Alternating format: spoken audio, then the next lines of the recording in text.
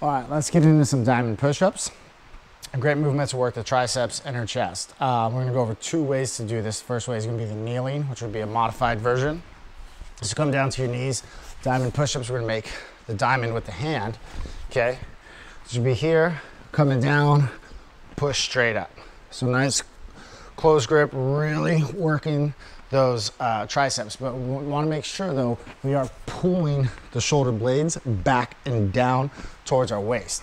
So we don't want to be way over the top here, okay? We're gonna pull those shoulders back, down, round out. So this way, front of the shoulder is protected, and now we're getting all tricep work. Now from there, once you master that, you can come on up into full push-up. We're gonna open the stance, kind of wide, okay? Control all the way up. Breathe in, breathe out. As we get through that movement, bracing that core, keeping it nice and tight.